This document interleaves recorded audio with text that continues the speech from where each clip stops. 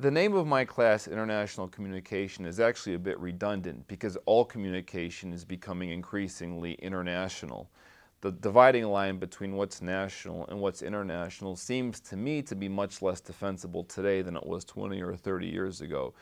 With the growth of the internet, with social media platforms, with the ability of people to easily communicate outside of national borders, the idea that we can simply distinguish what's going on in the United States from the rest of the world, to me, seems less plausible than it used to be. And so when I teach the class, International Communication, I teach it with a sense of this is the pattern as it's unfolding. We are becoming global citizens, whether we accept that or not.